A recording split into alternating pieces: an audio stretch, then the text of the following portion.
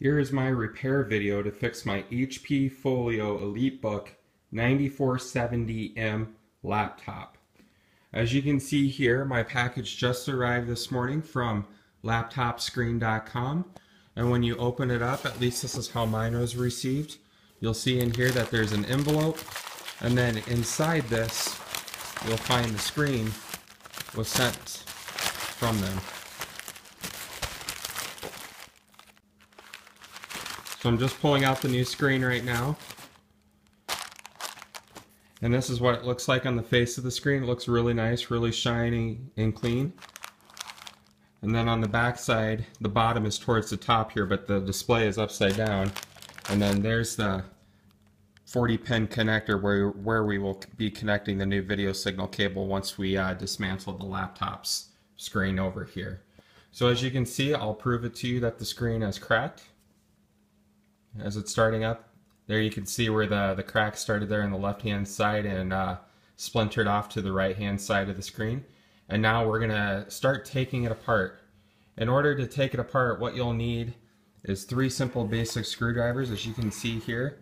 The main ones I'm going to be using is this flathead screwdriver to pry open the side of the laptop lid case, and then also this bigger Phillips screwdriver to loosen the 4 mounting screws that is inside the screen once I remove the bezel. So to get access to the inside LCD panel of the laptop, what you need to do is first remove this bezel around the edge of the laptop to expose the mounting screws, and then also the signal connection on the back of the LCD once that's open. The best way that I'm going to do this is I'm going to take this and turn this laptop to its side here, and then there on where the black meets the silver, I'm going to stick my screwdriver in the seam right there and start prying off the laptop and bezel one clip by one clip. And there's multiple clips going up and down the sides of this screen that will need to be loosened all the way around the top and then the side and then even the bottom down here to get this fully loosened up. So working here on the right side of the screen, now that I've grabbed my screwdriver, all you need to do is run your screwdriver along the seam right there and twist and pop it off until it comes all the way up. So you continue. As you can see, I'm working it here, and I'll put it back in and I'll keep prying this off until I make it all the way around the screen.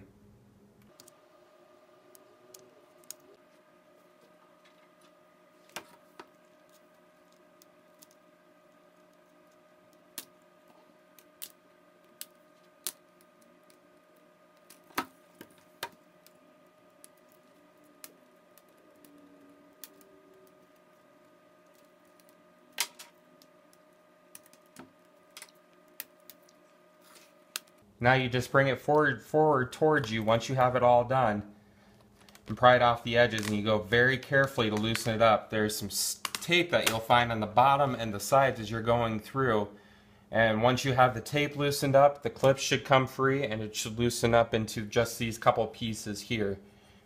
So once you've got that loosened up, you're looking at the face of the laptop screen and you'll see here that there's 4 different screws. There's one here, here, here, and here, and that's where we'll use the Phillips screwdriver that I had talked to you about before, and we'll loosen those screws up. And it's really easy. You just back them off and spin them to the left counterclockwise to loosen them. So that'll be our next step.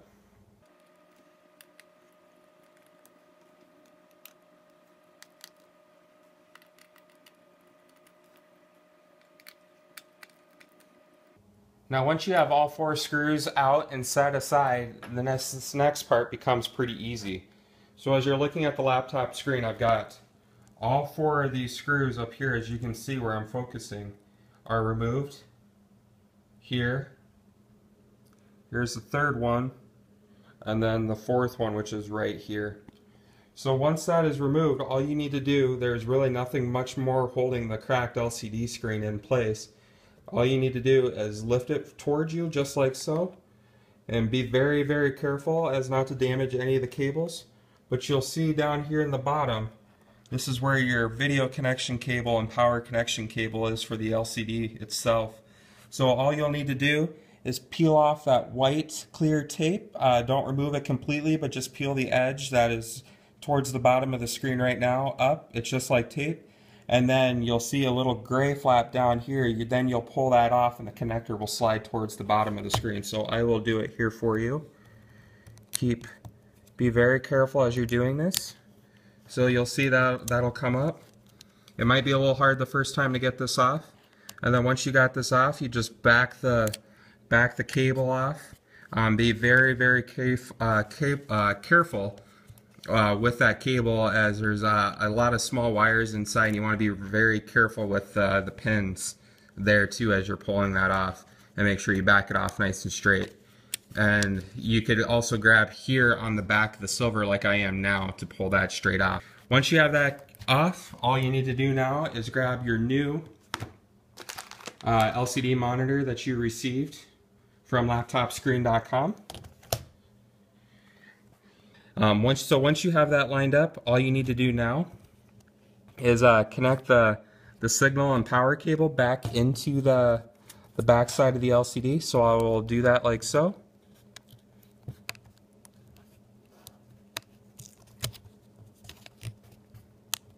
Again, using the same principles as before, make sure you get it slid on nice and straight and very easy.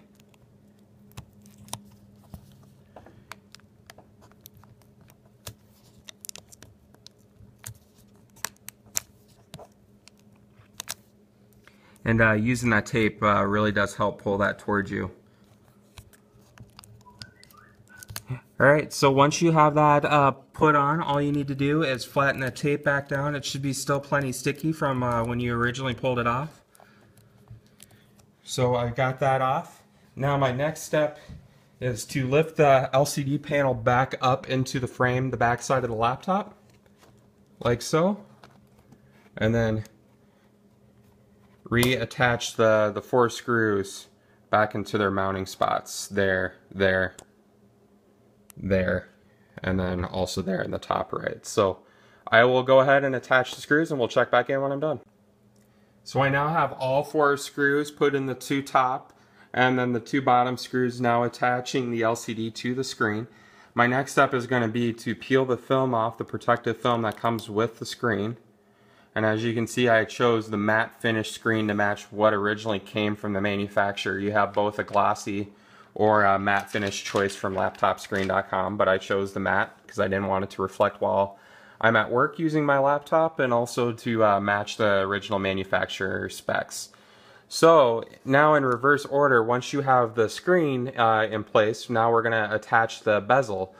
So all you need to do to attach the bezel back to the laptop is to notice that there's some grooves here in the bottom, and I will show it up here. So there's some grooves, and you'll want to realign those back with the hinge there and slide that down in, and then like so with the other side. So a little bit of finagling to get that down in there.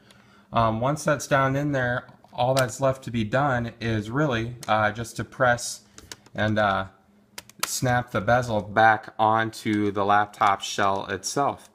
And it's going to take a little bit to get it pressed, but you'll want to be pretty careful while you're doing so in order to make sure you don't bend the plastic, all the pins get set in correctly.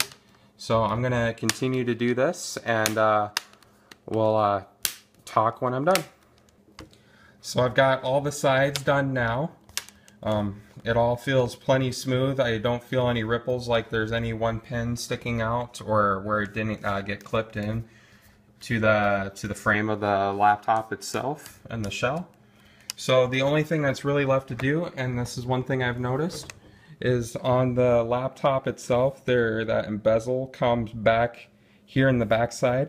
And one thing I've realized to get it to attach is to press down, and be careful when you're doing this because you don't want to damage the new LCD, but if you press down, you can get some of those to reattach, and they should all be fairly well reattached. So once that's done, now really all that's left to be done is open up the screen, turn it on, and you've got a fully functioning laptop now with a brand new LCD in it. So I want to say thanks to laptopscreen.com for the amazing screen replacement and quick shipping. And then this should be your repair video for your HP Folio Elitebook 9470M. Thank you.